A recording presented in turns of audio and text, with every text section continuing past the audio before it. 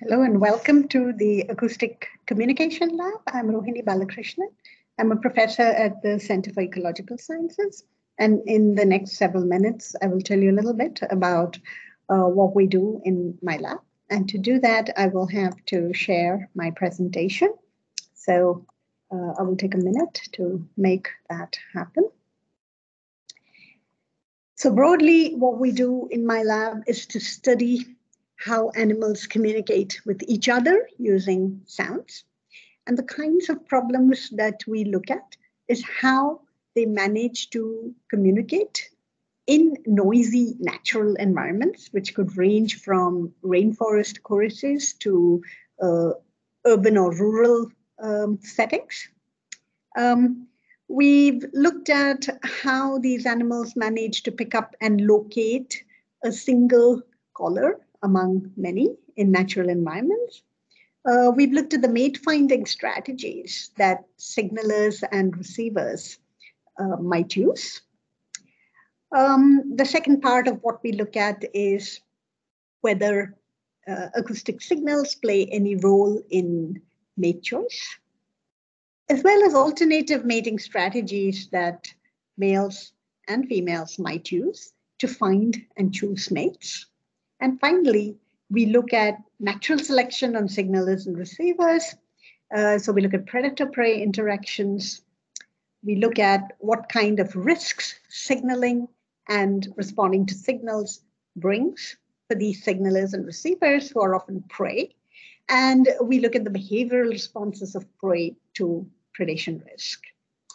I'm going to tell you a little bit of detail about all of this by giving you some examples. So the main system that we use in the lab are crickets and bush crickets.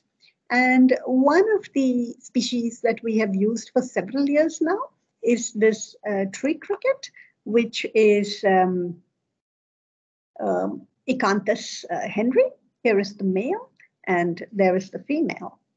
Males sort of sit on bushes, may sing from the edge of a leaf. They produce sound by rubbing their wings together. And each species has its own specific kind of call. And if females are around in the vicinity and they hear the call of their species, then they will sort of walk towards it and find the male. And if the male is lucky, then the female will mate with him, right? And all of this occurs typically on bushes, habitats such as this. These habitats are actually just outside a little north of Bangalore. As you can see, they're drier habitats, and the bush is Hyptis suaviolens, which is a host plant for this cricket. We have used this system and this field site to ask several questions. Some of the kinds of questions that we ask, for example, how do females recognize males of their species based on song and locate them? Do females choose between males based on their songs? Are male songs indicative of male qualities such as size and condition? And the effects of the ecological context on what happens to the signals and the preferences for these signals. And what we mean by the ecological context is how males space themselves, or what kind of habitats that they might inhabit and signal from. I'm going to give you a few more specific examples. And it appears I cannot, okay, move the screen. All right. So let me give you one example, okay? And here is an example. Let me put pointer around again, yeah. Where you can do lab experiments, for example, where you can have a female and she is offered the choice between two calls. They're basically the same call of a male of her species, but played at two different intensities. That is, one is louder and one is less loud. And what you see in these results is basically that whenever you give them a choice between a call that's louder and one that's less loud, females will always pick and move towards the louder call. So females prefer louder songs when they are offered a choice in lab experiments. But how does this translate into whether they can use loudness for choice in the field? So to do that, you have to go out to the field, and what we see over here are the positions of individual calling males as mapped by one of my PhD students, Ritik Deb. And once you know where each of the males is and how loudly each of them calls, as well as what happens to these sounds when they are emanated from the cricket and move through the habitat, then you can construct these kinds of maps, which is basically there is a male calling in the center. And what the circle tells you is how far out his call travels till it can no longer be heard by the female. So with an understanding of the male positions, about the calls themselves, how they transmit, and something about female hearing, you can figure out how many males a female at any given position in this field is likely to hear. And when you do that exercise, what you find is that females in the field rarely hear more than one male at a time. Only 15% of the time they actually hear more than one male. So although if they heard two calls, they would go to the louder one, in the field, they rarely hear two calls. So this is just to make the point that one really has to examine these things both in the lab to understand the intricacies of what females might prefer, and then to take it out into the field and see how it works out there. We also work on alternative mating strategies. For example, this tree cricket male, some tree cricket males actually chew a hole in a leaf and then sing by putting their wings up next to it. And that, yes, let me show you the video. That amplifies the song. So it makes the song much louder. The leaf acts as an acoustic amplifier. And when one studies this and asks, not everybody makes these amplifiers. Who makes these amplifiers? What you find is that less favored males, males that are smaller, so females tend to favor large males over smaller males. So smaller males, or those whose calls are not as loud, are more likely to build these amplifiers, to build these baffles, and then make their songs sound louder. Okay, and this induces females to mate longer with them. How do you come to such conclusions? Well, you can do field observations, which is, for example, shown here. So you go out in the field and you ask who is calling from these leaf baffles and which males are not. And you measure their body size and you find that on average, the bafflers are smaller than the non-bafflers. Similarly, you can look at whether the males who have baffles are actually louder when they're calling without baffles or softer. And what you find is that those who use baffles tend to be those with softer calls. You can do similar experiments in the lab. You can bring the animals in and offer them leaves and once again ask the same question. So doing it both in the lab and the field, you can come to this conclusion, which is that less favored males are more likely to build baffles and sound louder. Other kinds of mate finding strategies that we have examined include in this canopy bush cricket species. This calls from jackfruit tree canopies, and it's a Western Ghats species. And what we discovered was that these have a duetting strategy to find each other. That is, the male will put out a call and the female will reply. So I'm going to show you this by playing this video to you. Once I'm able to get to it, 1 minute.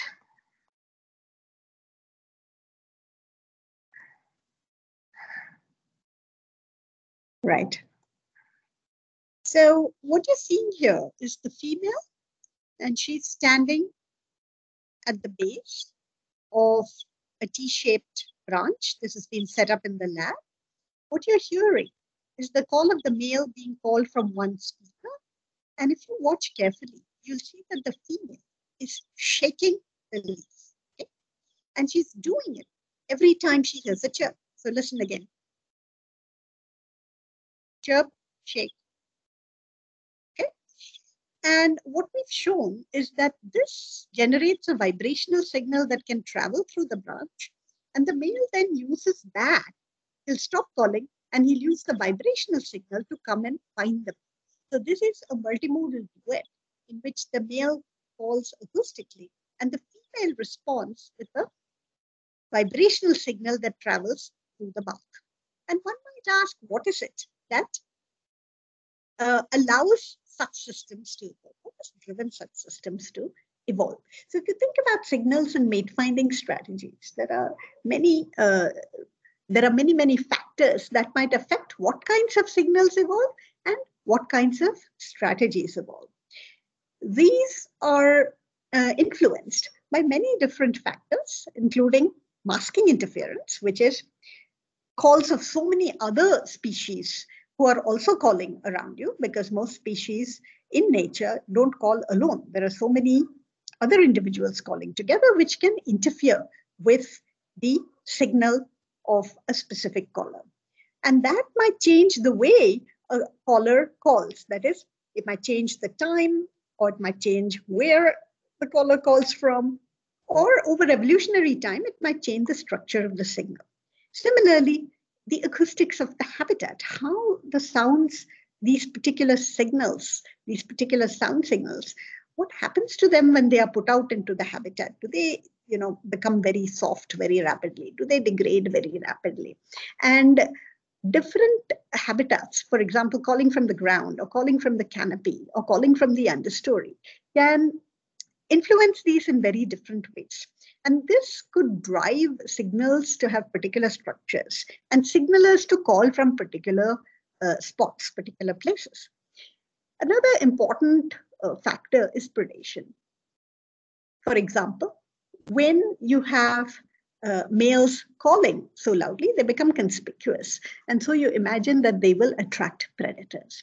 So one of the things we've been looking at more recently is this connection between predators, signals, and mate finding. So what role do predators play in driving the structure of signals and of signaling behavior? How much risk does calling or moving towards calls, walking or flying involve for these crickets? What are the risks of different behaviors? And does it matter what kind of signal structure you have? So to examine this, we have been looking at it in our second field site, which is, which you can see over here in the Western Ghats. So Bangalore is about due east from here. This is very close to Kudremukh National Park, and you can see this is a wet evergreen forest, mountainous area in the Western Ghats. And we work in and around this national park and have been working there for 20 years. We have a field station there. And a long time ago, we actually characterized the cricket and bush cricket that is catered community of Kudremukh National Park. And I'm playing you some of these beautiful songs. This is the song of the understory cricket. This is the false leaf. This is Mikopoda, who lives on the ground and has this wonderful raspy call. This is the canopy bush cricket that I told you about, whose female responds with vibration. And this very cut frog-like sound comes from a large cricket called a waiter. Okay, so we have this community of about 20 species who all live together and call together. And we have studied many things about them, including how they manage to communicate successfully with each other, given that all of them are calling together. We've looked at how the signals of all of these species change when they're put out in the forest environment. But more recently, what we've done is to ask what kinds of predators do these animals have? So we have looked at the bat community in and around Kudremukh, and there are about 20 species of bats. And we narrowed down the big cricket eaters. This is Megaderma spasma, the lesser false vampire bat. And we've been working with this bat for the past few years. What you see is, if you go to a roost of spasma, you will see all these wing and ovipositor remains. They eat a lot of orthopterans. They eat a lot of crickets. And that's what you see over here in these pie charts. The reds show you the bush crickets that have been eaten. And you can see that a large percentage of their diet actually consists of that. Not only that, if you stare closely at these remains for a while, you will realize that many, many more females have been eaten than males. So these structures are ovipositors, which belong to females. How can that be? Because females are silent, right? And it's the males that call. So to look at that, we tried to ask what kinds of behaviors are more dangerous. Is it the calls of the males that tend to attract bats more? Or is it the movement of the females? And you can do that in the field site in large enclosure experiments of this kind. So we have speaker over here. We have two speakers, one of which will play a call. This is the control, which will be silent. And we have a reward. This is inside a large outdoor enclosure in the field, and there is a bat in this enclosure. And what you can hear is background noise.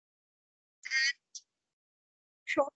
This is the call being played from the call of this pulse. And you will see there. And the bat comes down. Right? So the bats do come down to these calls, but how often do they do it? So if you play the calls of many different species, what you'll find is that bats come down about 30% of the time. On the other hand, if you induce flight, okay, in a tethered female, you get a female to fly, they come down 100% of the time, which suggests very counterintuitively that flying is actually riskier than calling. And so the story that we are working with right now is with this false leaf katydid, which produces this whistling call. It's eaten in large numbers, both males and females, by this bat. And the female of this species, instead of flying or walking towards males, produces this vibrational reply. So our hypothesis is that perhaps these females respond to the male signals with vibrational signals because of the risk of bat predation if they fly. And this is a hypothesis that we are currently testing. More recently, we've also started working with moths in the same area, looking at the moth community and which moths are getting eaten by these bats. And we hope to find out what is it that's different about moths that get eaten, moth species that get eaten, and moth species that don't get eaten in this community. Having looked at it at this very, very fine level, it's also important to then move out and ask, well, what's really going on in the wild? Because most of these experiments are in enclosures, right? So to be able to answer that, we have started looking at landscape level movement, because you need to look at where the predators are, where are they going, where are the prey, how do they move, to be able to understand these predator-prey interactions in the wild. And to do that, we, of course, have started now with radio telemetry. So let me put the pointer, yeah. So we put radio transmitters on these bats. They're quite small bats. And what you can see over here is a map of the area. And each of these sets of dots is the locations that we have found one individual bat over multiple nights. And what you can see quite clearly from this map is that different individual bats seem to focus on different foraging areas. So this is where they go every night, and they go back night after night. So it's quite fascinating because they have fidelity to their foraging sites. We can also track them within a night and see how they move across this landscape. So we're getting a lot of data on how these predators move. Very recently, just a few weeks ago, we've managed to put radio transmitters onto the prey on some of these bush crickets, and my student Kasturi is currently out tracking. Okay, so that's the kind of thing we do. So what does it take to do such research? Well, you need a passion is the most important thing. You need a passion for animal behavior and animal sounds. For any kind of research, of course, you need a lot of patience, but particularly for behavioral work, you need patience and perseverance. All of the systems we work on are nocturnal. So anyone working with me needs to have a willingness to work at night, whether it is in the lab or in the field, and be comfortable with that. And of course, if one wants to do scientific research, it's important to have intellectual curiosity and an open mind, and try new approaches wherever required to answer a question. So if it requires the work to be done out in the field, one will have to go out and work in the field. If it requires to be complemented by experiments in the lab, then one requires to do that. And I have been extremely fortunate over the course of the last 20 years to have a whole array of absolutely wonderful students, postdocs, and field assistants who have done all this and more. And I look forward to welcoming others into this large and wonderful family. Thank you.